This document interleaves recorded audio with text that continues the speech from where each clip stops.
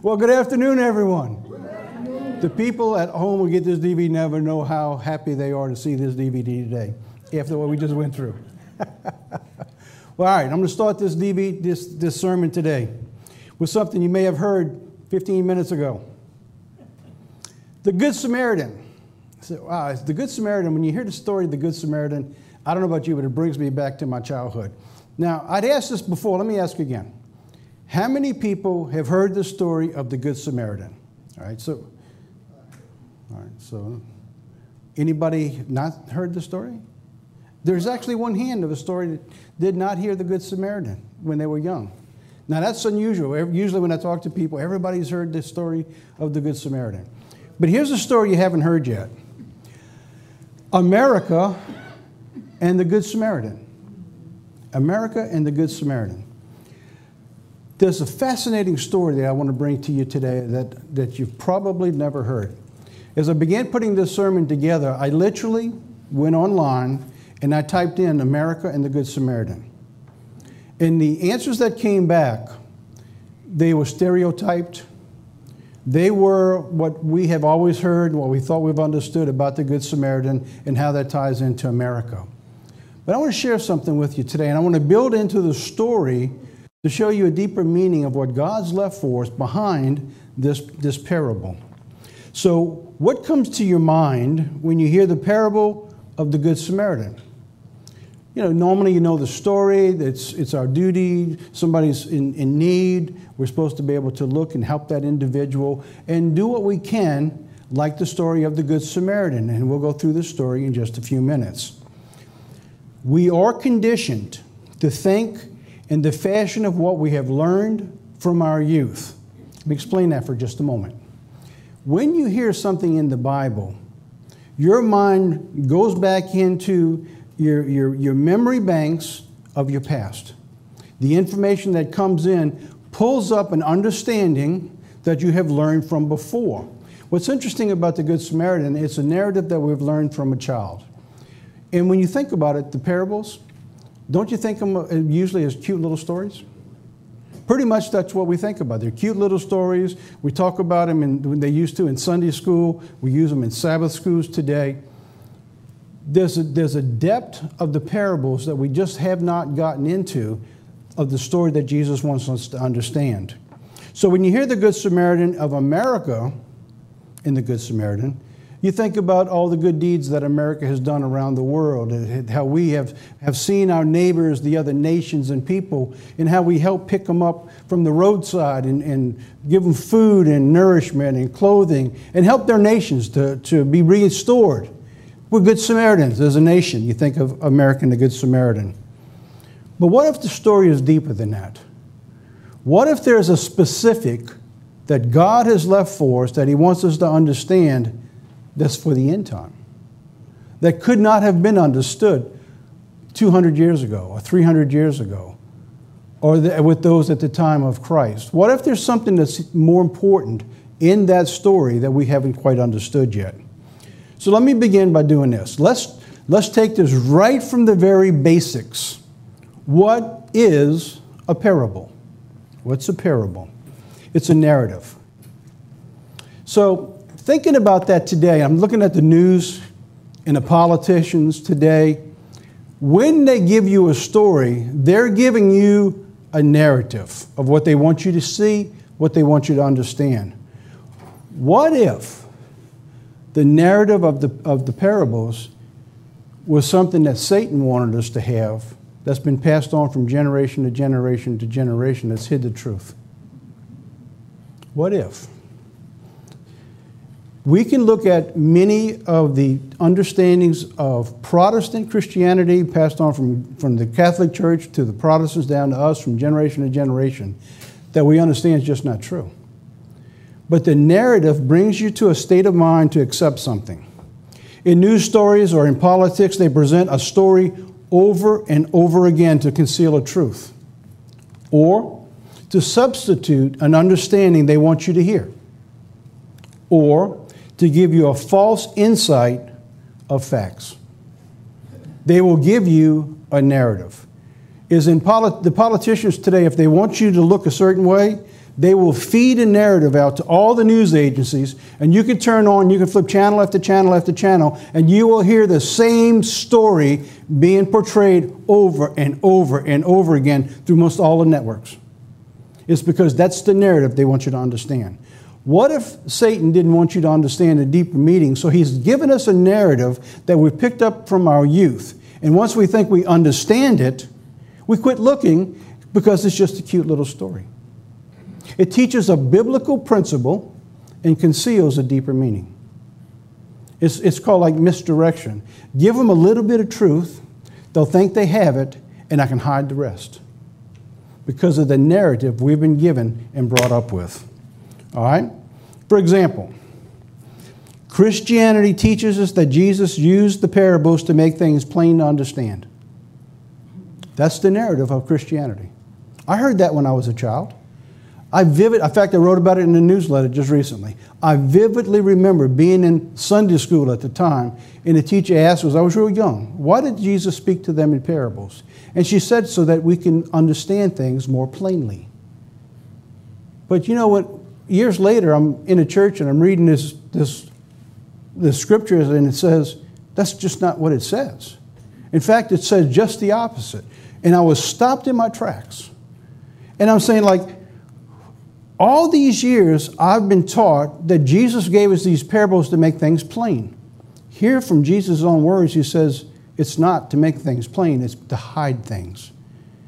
And I just sat there and I kept staring, and I'm thinking, how did I come up with that understanding? How does the churches around the world teach something that is diabolically opposite from what Jesus Christ said? And we just pick it up and we run with it. Because the narrative makes you think you have the truth, so you quit looking. I have seen people look at a scripture and read it and give me an exact opposite meaning of what it just said in plain light. I'm looking at this like, how can they say that? Has that ever happened to you? And that's happened to me over and over again when I read the Bible and things that I thought I knew, and I'm reading it, and it's like, well, that ain't what the Bible says. All right, so now, going on. So what is a parable? According to Webster, it's a short story that teaches a moral or a spiritual lesson, especially one of the stories told by Jesus and recorded in the Bible. All right? All right. What's a parable? Another definition is this. A parable is an allegory or a made-up story to teach a lesson through comparison that when you hear the story, you can, and I left it open. You can what? Well, that's the point. See, Jesus, and I'm going to show you, Jesus has left that open-ended. So it can have, just like in Hebrew, the New Testament's the same way, it has more than one meaning. So that the stories can be true through the centuries. Through the centuries. Here's another question. Why speak in parables? Why speak in parables? Matthew 13:10 says this, and the disciples came to him and said, why do you speak to them in parables? They were confused also. They wanted to understand, why do you speak to them in parables? So Jesus' answer provokes numerous contradictions in mainstream Christianity, primarily.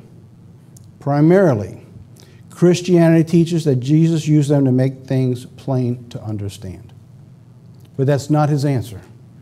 So now let's go through that. A little more reinforcement on the foundation of a parable before we actually get into it. Why speak to them in parables? There were ways that Jesus used to allow him to convey a message that, one, had multiple meanings. In other words, when he gave that, he gave a simple, clear answer that when you read it about the Good Samaritan, you look at the story, and you can obviously see that if someone's hurting, they're left on the side of a road, and they're bleeding and they're dying, you just don't walk away from somebody like that. You help that person. That is an obvious meaning we all know. It's basic principle. So when we see that story, we hear that answer, we got it. And we go down the road, fat, dumb, and happy. We know what that's all about, right? Has multiple meanings. It also reveals truth to only certain people. I'll show you that in just a moment. It reveals truth that would be revealed at specific times. In other words, a parable might have the deeper meaning that's meant for an end time, that has the significance for that. And the parable I'm going to give you today, as you're going to see, is tied in to that specific reason. And one more. To conceal truth that God doesn't want people to have. Now that's interesting, because that creates a problem. That creates a real problem. Let me show you. So parables are given to specify a targeted audience. But the problem is, I thought Jesus is not a respecter of persons. Why would he give something to only him and not him? So you see, it creates a question in theology. Matthew 13 says, and his disciples came to him and said, why do you speak to them in parables? And he answered and said to them, because it is given to you to know the mysteries of the kingdom of heaven, but to them it has not been given. Now, I don't know if you realize it, but this information right here is critical to the understanding of God's plan for salvation. Because you see, that statement totally flies in the face of Christianity as it's known today. Because the Christianity, what's the narrative? The narrative is he's going out to save all men so that he doesn't lose anybody so they can all go to heaven. But you see, from Jesus' own words, he just said he's not giving the information that he gives to his disciples. He's not giving that to the rest of the world. That alone is incredible to understanding what Jesus is teaching. So what does this do? This separates people. See, now that concept doesn't seem to fit in Christianity, does it? But it's in his plan. It also creates what appears to be on the surface a contradiction in scriptures. So now when you read something like that, so the ministry would say, well, there's not all things we can't understand. We just have to take it on surface faith value. The question, it says, of a truth I perceive that God is no respecter of persons. So there's the contradiction. We just read that he's not giving it to everybody, but yet this scripture says he's not a respecter of persons. All right, so now we have a problem here, or do we? When you begin to explain something, 1 Corinthians 15, I'm just using this as an example of one, because I don't want to get into all these theologies, but what I'm trying to do is show you that in this parable, there's something that's hidden that's not for everybody. 1 Corinthians 15, verse 22 says, for in Adam all die, even so in Christ shall all be made alive. But each in his own order, Christ the first fruits, then afterwards those that are Christ at his coming, then comes the end. All right, so we have just created a process of salvation. Christ first fruits, and then comes the end. If we pull in Revelation 20, it says, but the rest of the dead lived not again till the 1,000 years were finished. That is another contradiction of theology of mainstream Christianity. You begin talking to people about a second resurrection 1,000 years later still on this earth. After Christ returns, it blows out heaven and hell in that theology completely out the water. And not only that, they've never heard of the second resurrection, a physical resurrection.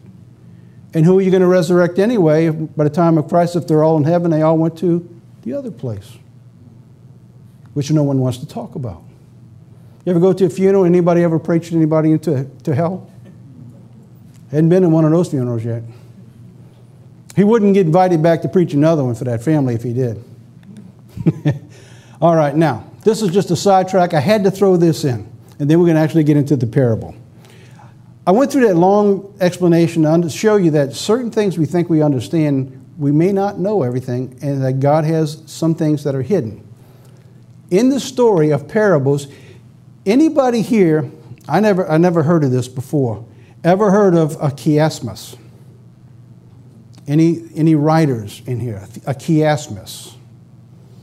This is amazing. I know I'm going out the wind here, but I had to bring this to you, and then I'll get into the story because I want to open up your mind to something that we've probably never ever thought about before. I've heard Scripture talk about it's written poetically, it's written in rhyme, it's written in duality, but how about if it's written as a chiasmus? I've never heard of that before, so I'm going to share this with you. It's a rhetorical or literary figure in words in grammatical constructions. They're concepts that are repeated in reverse order. So in the same modified form. For example, in poetry, it's like the best and happiest moments or the happiest and best in minds. All right, so it's written as if you would write 1, 2, 3, 4, 5, 5, 4, 3, 2, 1. See how that goes? When Jesus gave the answer about why he wrote in parables, he gave them the answer in a chiasmus. And I said, wow, I've never seen this before. And he wrote it in 7 steps. So now this is not a part of why I'm giving you the sermon, but I wanted to take a few minutes to give this to you. So when you get this, you're not going to be able to write all this down because there's too much here. So when you get the DVD, you can freeze it and go back through it. So let me show you what I'm talking about. He says, therefore I speak to them in parables, but because seeing they do not see, and while hearing they do not hear, nor do they understand. And in their case, the prophecy of Isaiah is being fulfilled, which says, you will keep on hearing, but you will not understand. You will keep on seeing, but you will not perceive. For the heart of this people has become dull, and their ears, they can scarcely hear, and they have closed their eyes. 7 steps of giving an answer to the parable of why he speaks them in parables, right? Now, a chiasmus now I have to reverse the role of what we just gave. This is amazing what Jesus just did, talking to his disciples, boom, just like that. It's the incredible brilliance of what Jesus does. It just astounds us the more you look at the scripture. So now, we have to take the meaning of each one of these steps now, and we have to reverse them going out. 7 steps. 7, lest they should see with their eyes. You see here? See, they have closed their eyes, lest they should see with their eyes. You see how that works? Now let's go to the next one. And hear with their ears. And I'm going to go back to these in just a second. And understand with their heart and return, and I should heal them. But blessed are your eyes because they see, and your ears because they hear. For truly I say unto you that many prophets and righteous men had desired to see what you see and did not see, and hear what you hear and did not hear. So it goes boom, boom, boom up, boom, boom, boom down. So now let me put them together to make it a little bit easier to see. All right, so there's the first one. They have closed their eyes lest they see with their eyes. All right, the next one. Number 6. With their ears they scarcely hear, and they hear with their ears. You see now how he's reversed it? The chiasmus in the way it's written. How about 5? For this people his heart has become dull, and understand with their heart. So now he's working his way back out to number 4. They will keep on seeing, not perceived. Blessed are your eyes because they see. He goes to number 3. You will keep on hearing, not understand, your ears because they hear. You see how it's just the whole thing. And now we'll go to 2. It says, in the case of the prophecy of Isaiah be fulfilled, for truly I say, many prophets and righteous men. So he's reversed into the prophets. They wanted to, they didn't. Here they want to see it. Then into 1. Therefore I speak to them in parables, while seeing they do not see, and hearing they do not hear. Down on the bottom, they have desired to see what you see. They didn't, you do. Isn't that amazing? Just looking at the scripture, you could have never seen what he just did there. Do you know what that takes to put 7 steps in a row and then pull them back out 7 steps in a row?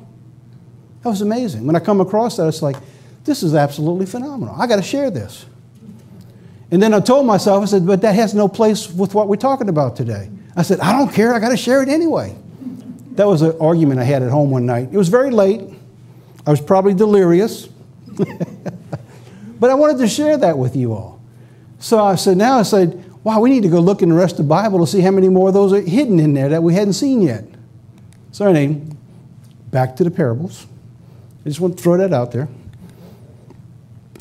Parables are given to a specific targeted audience. Matthew 13. The answer said to them, because it has been given to you to know the mysteries of the kingdom of heaven, but to them it is not given. In other words, God has hidden the truth from the rest of the world. That's astounding. I mean, that alone in the sermon message for a church that has not heard this type of theology, it just totally takes the foundation out of what they preach. But the narrative is that he came and made it plain, gives it to everybody so that none should perish. Now, eventually, God's going to give the opportunity that none should perish. That's why it's not contradictory and he's not a respecter of persons.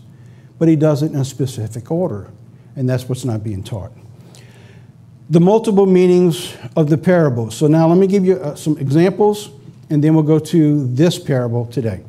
The parable of the lost sheep. We all understand the parable of the lost sheep, and we know that on the top, on the surface, that if someone is in your midst, he's in your church, in your family, and they're strayed away, you go get that family member, that church member. We understand that.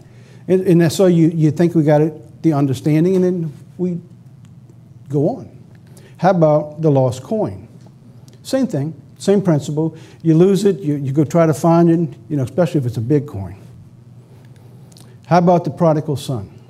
So now, whether we realize it or not, these three parables, they're all talking about the same thing. They're talking about Israel. But you see, the churches don't want to teach that. And I'm going to show you the prodigal son.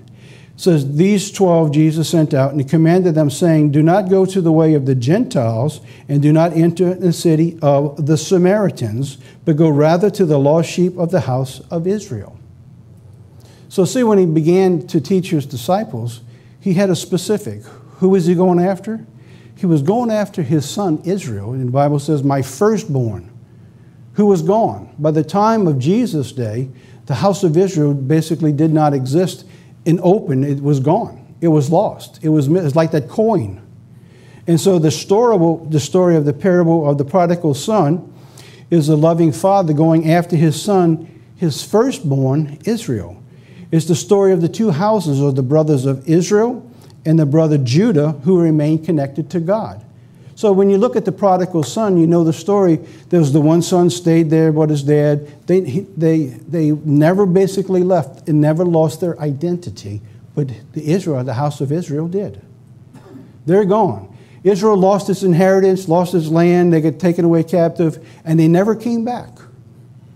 All right, so basically that's the hidden story behind the prodigal son. The second brother, Israel, lost everything. By the way, why am I telling you this?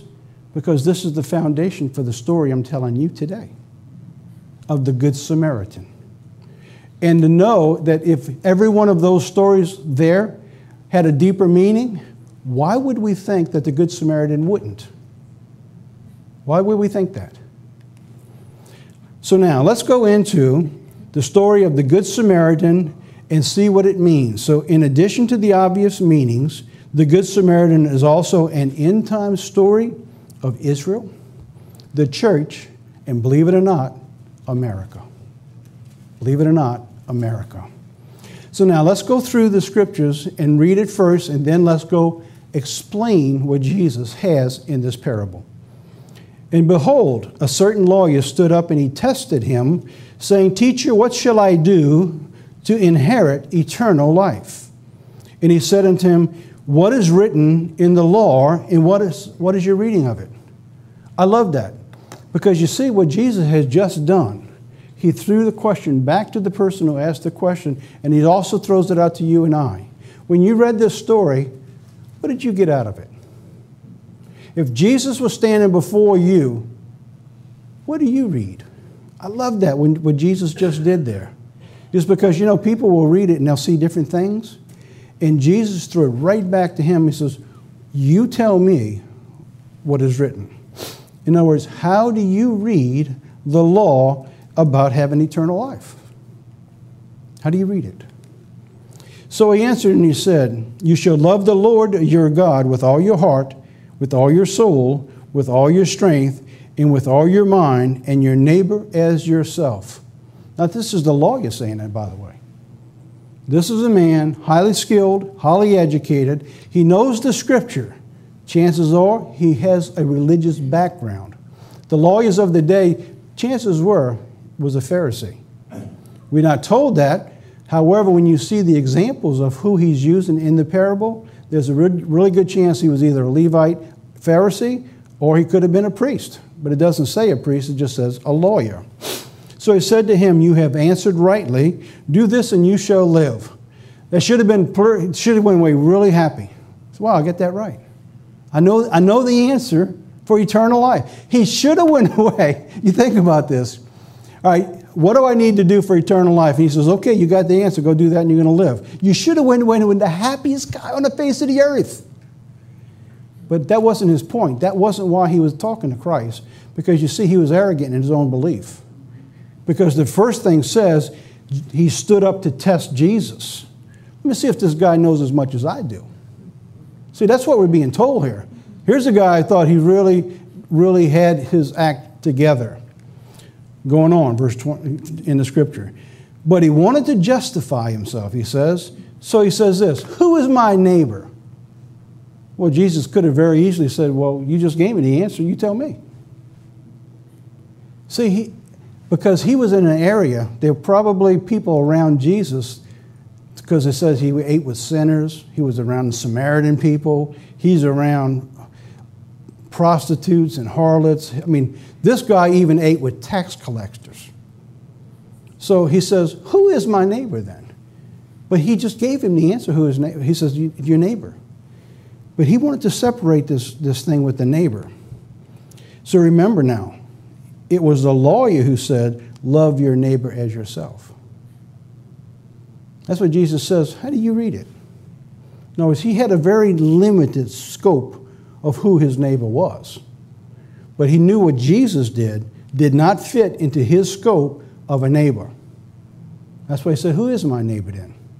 Because he knew what Jesus was doing didn't fit with his meaning of theology. So following the lawyer's response, Jesus uses it now to teach us a lesson. The parable begins in verse 30 now.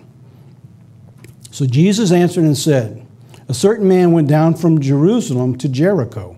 He fell among thieves who stripped him of his clothing, wounded him, and departed, leaving him half dead. Now by chance, a certain priest came down that road, and when he saw him, he passed by the other side. Likewise, a Levite.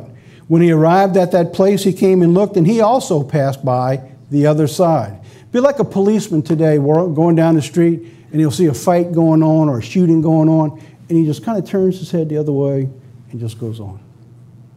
All right, to give you an idea what the example he's given us here. But a certain Samaritan, as he journeyed, came where he was, and when he saw him, he had compassion.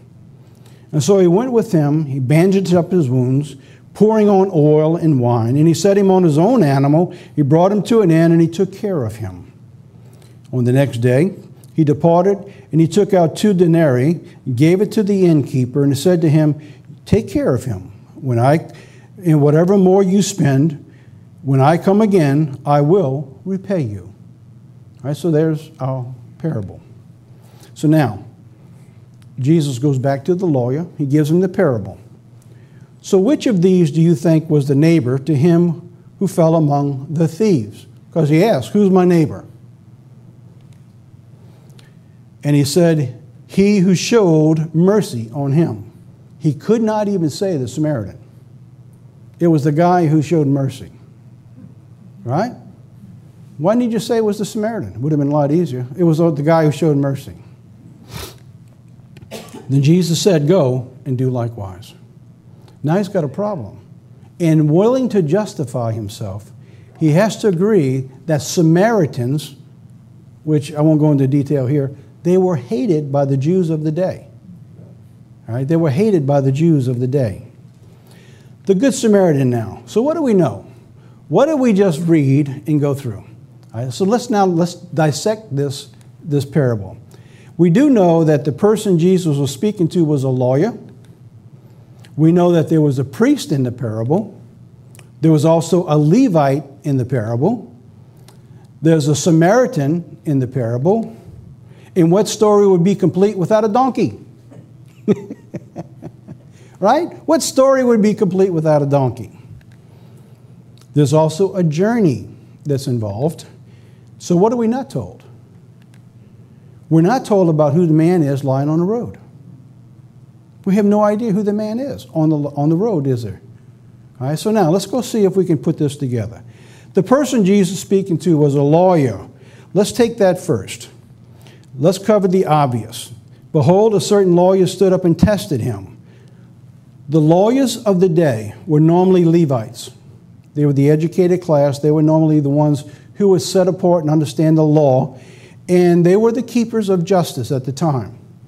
All right? Because of his position, he might also have been a Pharisee because he was very skilled in the scripture. Because he was coming to the teacher to try to take the teacher and show him that the teacher didn't know what he was talking about. In other words, he had to be pretty confident he knew the scripture. So the chances are he might also have been a Pharisee, which again was the keepers of the law. The Pharisees felt they were superior or better than common Jewish people and looked down on them. They were very haughty and arrogant men who took great pride in their education and secular achievements. So both John the Baptist and Jesus condemned them for being wicked because they amassed great wealth and power and served themselves rather than serving the needs of the people, making sure they received justice. So in the parable, there is a dig toward his background of the lawyer, showing that what you are doing is counter to what you have just answered for eternal life. All right, so it basically is beginning to throw back into his understanding what he's facing. So now, right, that's the background to a lawyer. There's also a priest and a Levite. All right, a priest and a Levite, basically we covered. We know who the priests were. They were the ones who carried the services and the Sabbath services, and they kept all the holy days. And to be a priest, you had to be a Levite, but a Levite didn't have to be a priest. They could have been a lawyer or anything else. All right, so here what we have is we have those two, the priest that came down the road, and we have the Levite that passes by, both of them on the other side. Jesus used the example of the caretakers of their society of the time. In other words, if there was something that was out of place in that society that wasn't right, you would normally have the Levites and the priest to help take care of that sick person or to bring about justice. Today, if we would use it in terms today, we would be talking about the civil authority of the land and church leaders. All right, so if you would see, a pastor or a priest walking down the road and there's somebody there laying there bleeding, he would go on the other side so that he wouldn't get involved. Or like I used the example of a policeman turning his head the other way. So that's what he's given. He's given him things that he understands of how things work in the society at that day. So in other words, he's bringing it to life. He's bringing it home to that man right where he lives. So what else do we have? We have a Samaritan. So the Samaritans, what's quite interesting is the Samaritan were actually a part of Israel. Most of them were from Benjaminites. And part of the tribe of Benjamin was brought forward into Israel, into Judah, when Judah came back out of captivity. Many of the Benjaminite tribes were merged with Judah. In fact, even today, you have many of the, like Benjamin Netanyahu. You have a lot of the Benjamin tribes were warriors, they were people, but they had gotten to a point that they were hated. Let me read something here.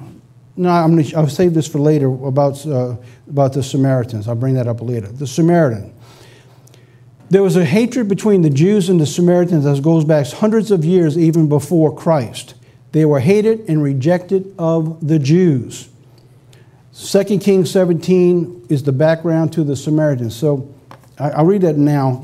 I don't want to cover the whole chapter, but I want to bring out just a couple of things because I want to show you how that merged from that day, how Christianity today does the same thing. So in 2 Kings chapter 17, verse 26, I'm going to read from there. It says, "Wherefore speak to the king of Assyria, saying, The nations which you have removed and placed in the cities of Samaria do not know the manner of God in the land. Therefore he sent lions among them, and behold, they slayed them, because they didn't know the manner of God in the land." So when Israel was taken captivity, what happened was they tried to repopulate the land of Israel.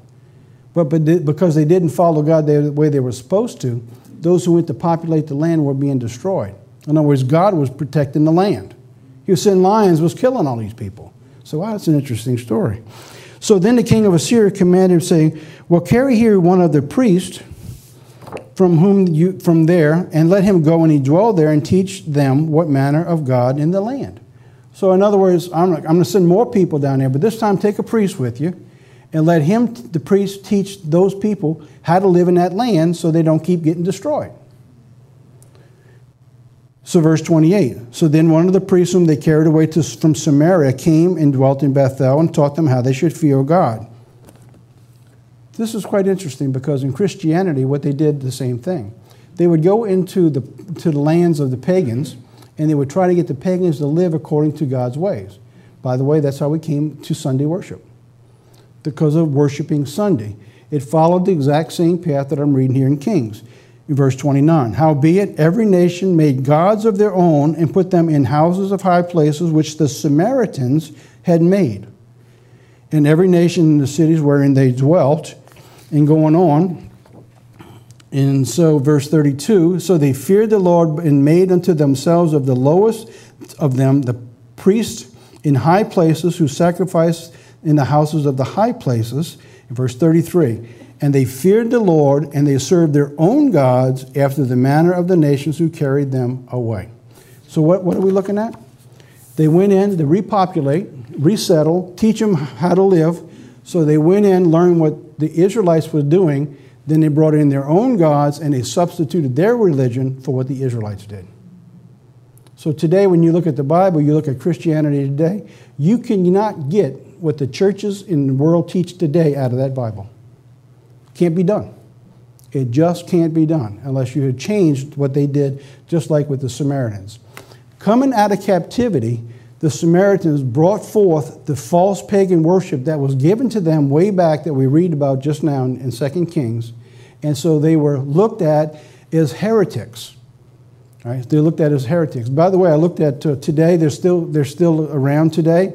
In the last census, they said there were 777 of them still around.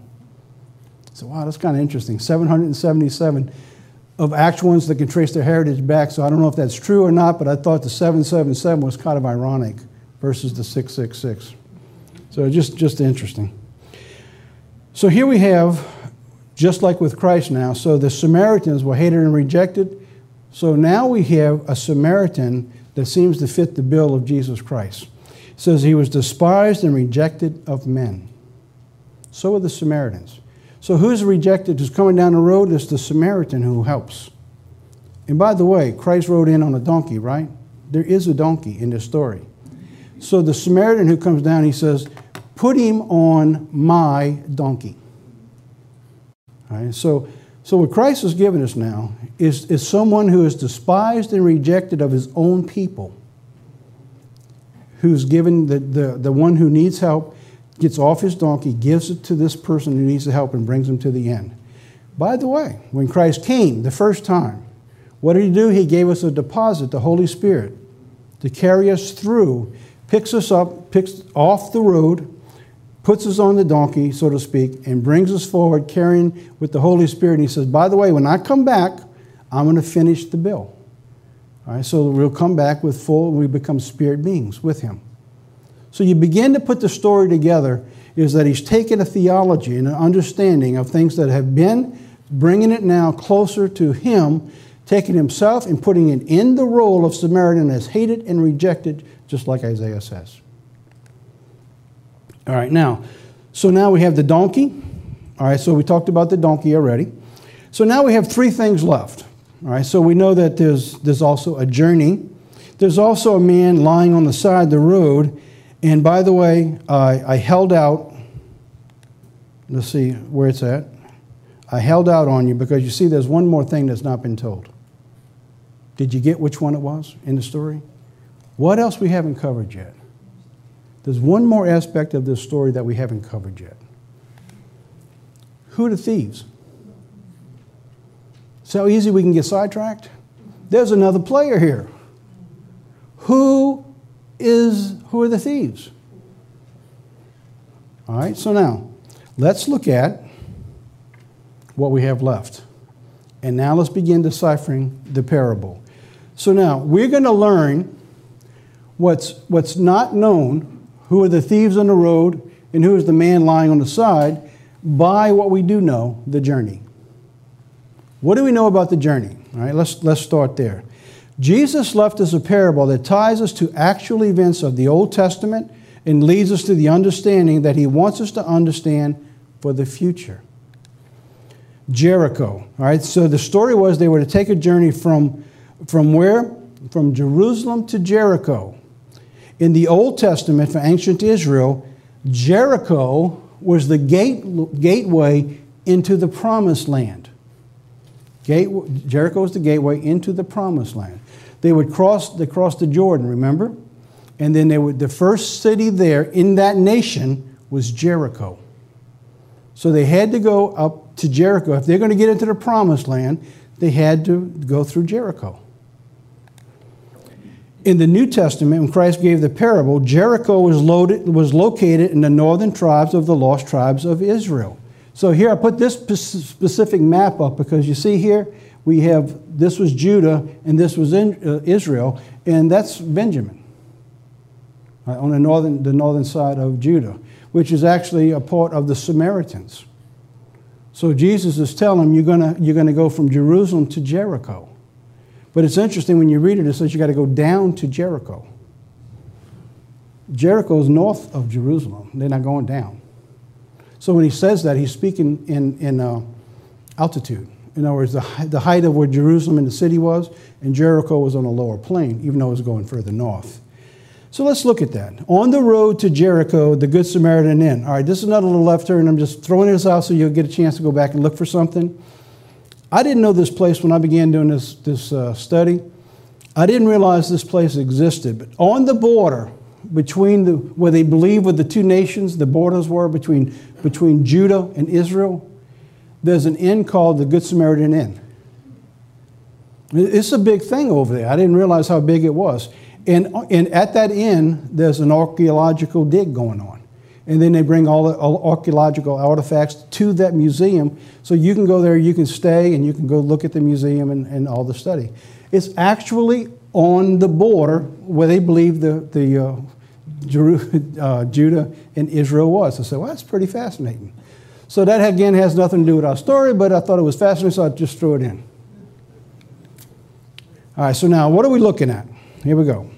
He's going to go through to Jericho from Jerusalem. So Jesus answered and said, a certain man went down from Jerusalem to Jericho. He fell among thieves who stripped him of his clothing, wounded him, departed, and he left him half dead.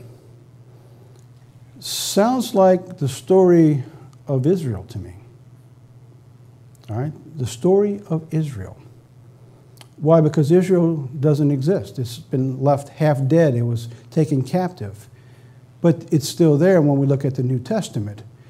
So the story that we're giving here now is going to be a continuation of the story that began with Israel in the past. Who did Jesus send from Jerusalem? Who did Jesus send from Jerusalem?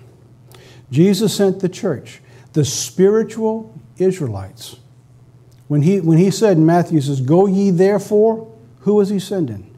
It was those who is going to be given the Spirit of God, and we understand through the Spirit, the circumcision of the heart, that we become spiritual Israelites. So we're still talking about the same thing. We're talking about the church and we're talking about Israel. You're still talking about the same thing, the physical Israel, the spiritual Israel. It's the same story. Where's Jericho? Jericho's the gateway to the Promised Land. Where are the spiritual Israelites going? To the millennial reign. It's the same thing. That's a promised land. Look what it says in Acts verse 1. You will receive power and the Holy Spirit comes, and you will be my witnesses in Jerusalem and Judea and Samaria and to the ends of the earth. Now, by the way, this is the way that the gospel began to be preached. This is actually a prophecy. This is just not a platitude. It's a prophecy. Let me show you something. In Acts chapter 8, that when Jesus died, the word spread around Jerusalem and Judea, all the land about Jesus, because he was seen of those 40 days, remember? So it went through all Judea, but they couldn't go to Samaria yet because they were told not to. But when they received the Spirit, the Holy Spirit in Acts 8, following the persecution of the church, in verse 4 it says, Therefore, those who were scattered went everywhere preaching the word, and Philip went down to the city of Samaria and preached Christ to them.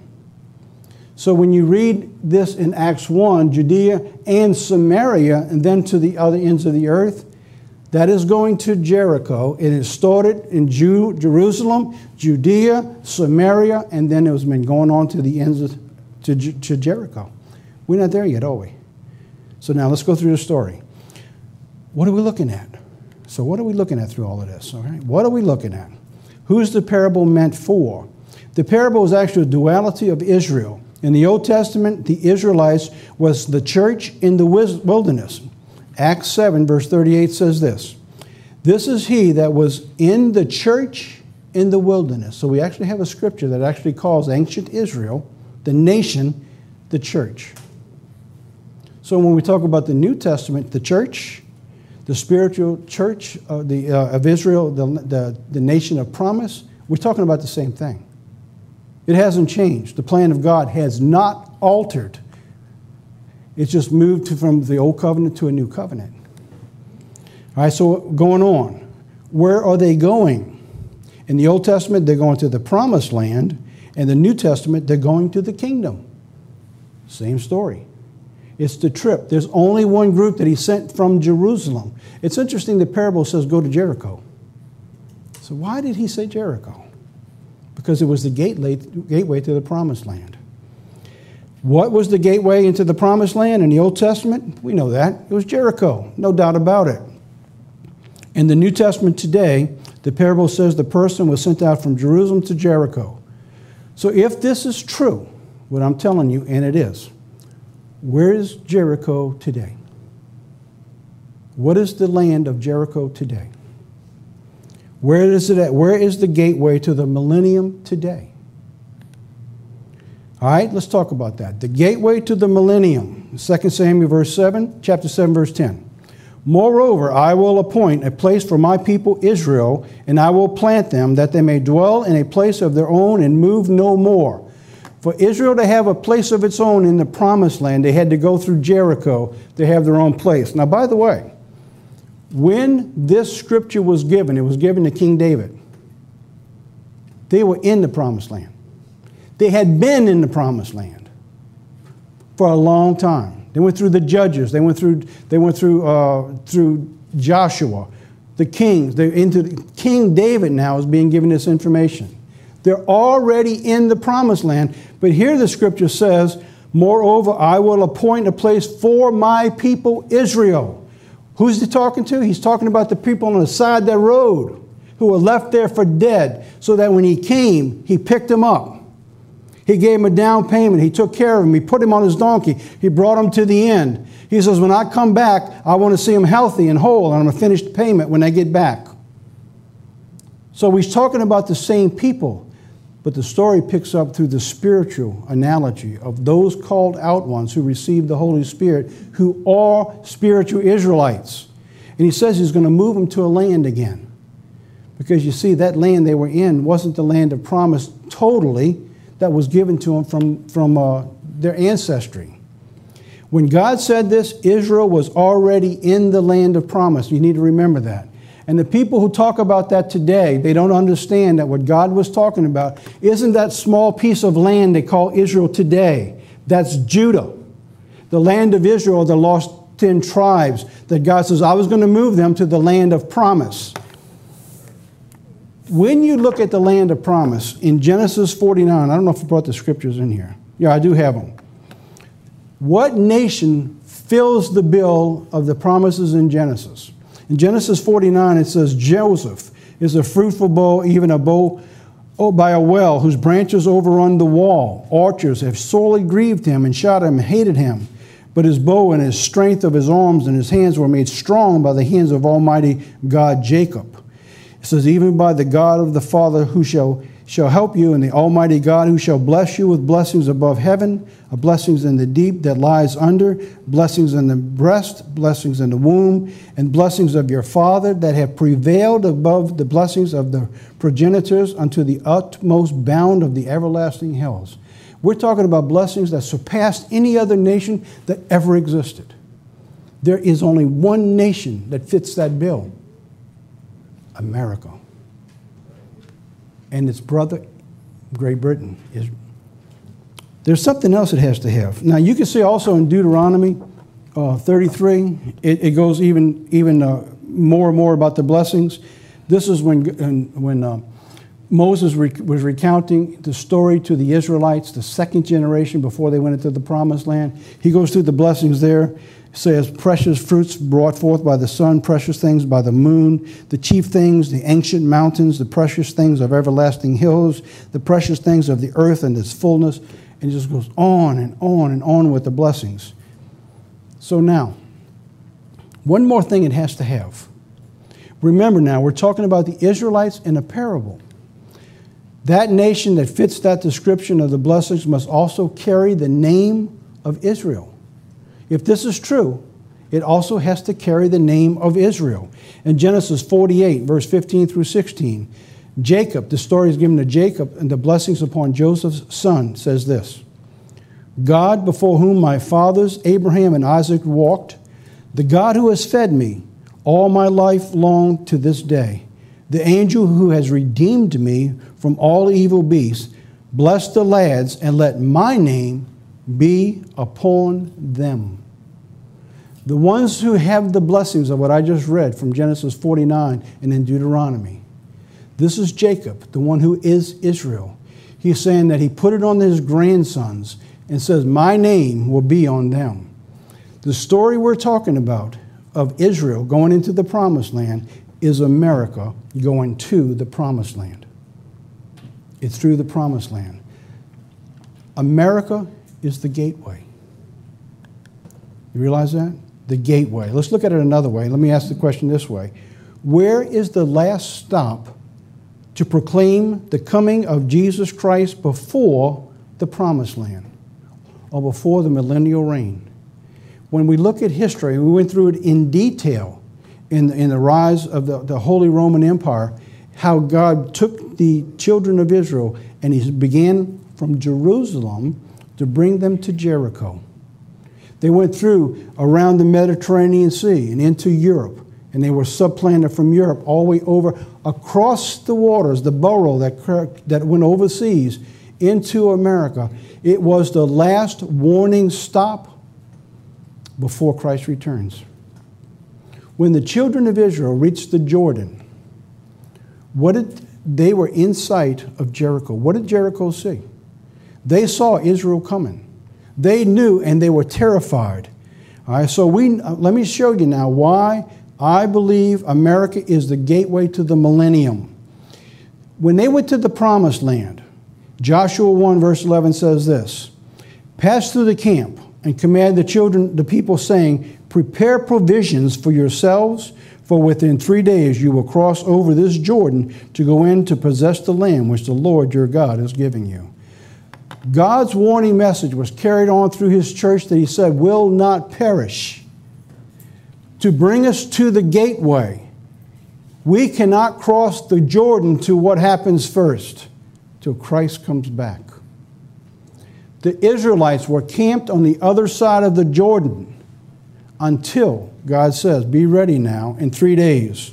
The children were to wait for the ark to go first, and they were to follow it because Joshua 3:4 says this, that you may know the way by which you must go, for you have not passed this way before.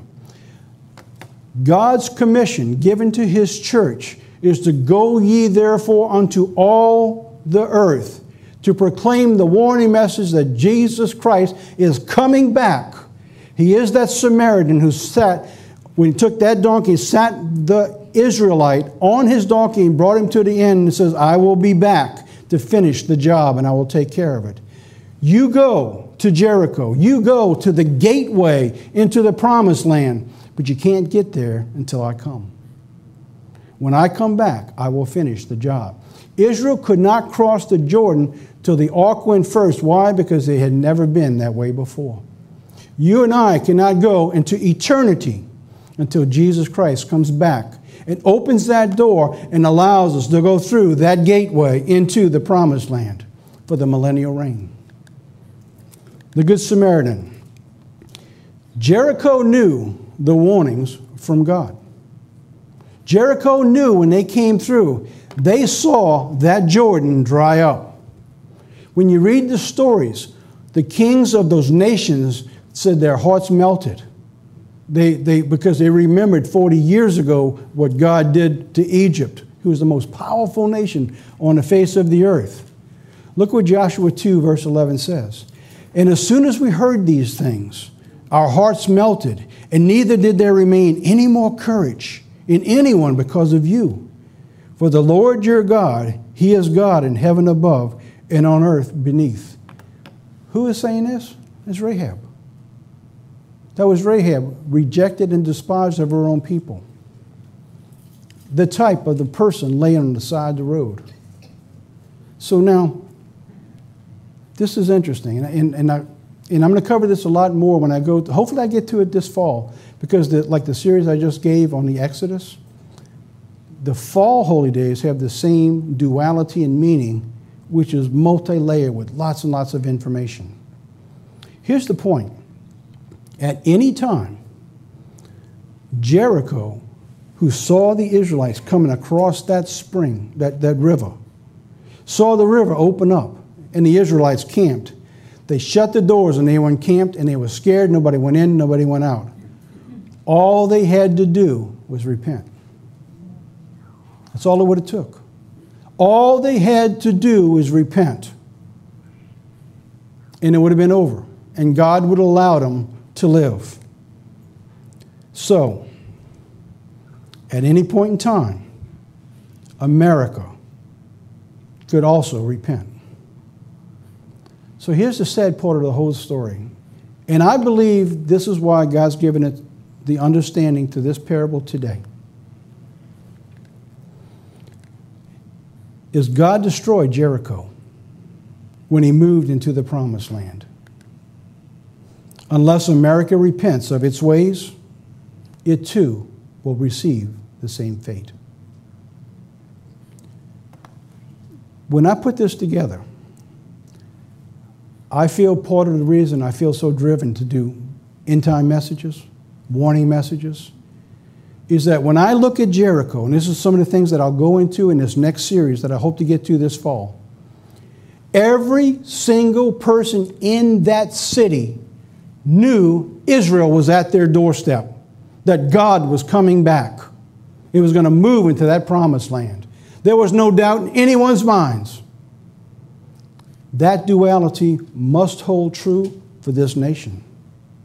That means the warning message to this generation must go out. That God's coming back, and it needs to repent if we're ever going to cross into the promised land. God has given you and I that job in all of God's churches. And I think we need to work harder than ever before.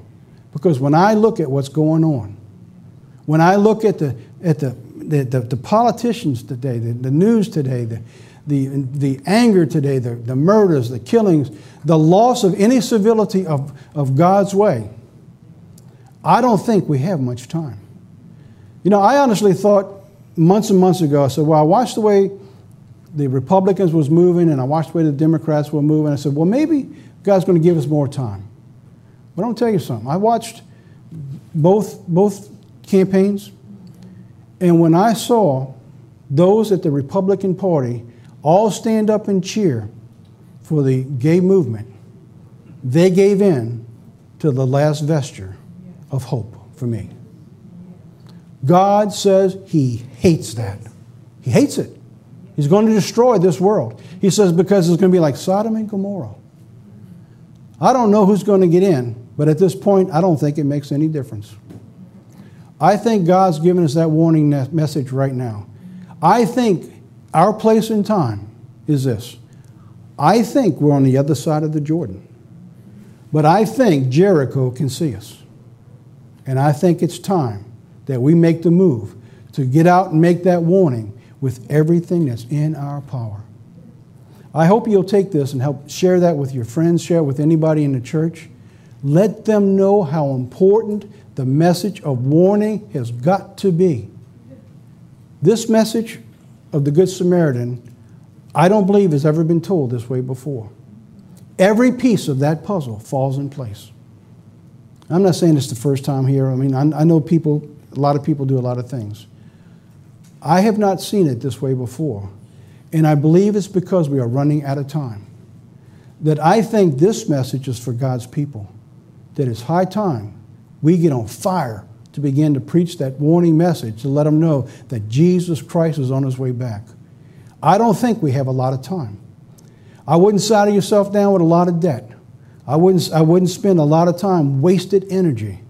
I would focus your future on crossing that Jordan. Because you see, I think we're at the gateway to the promised land.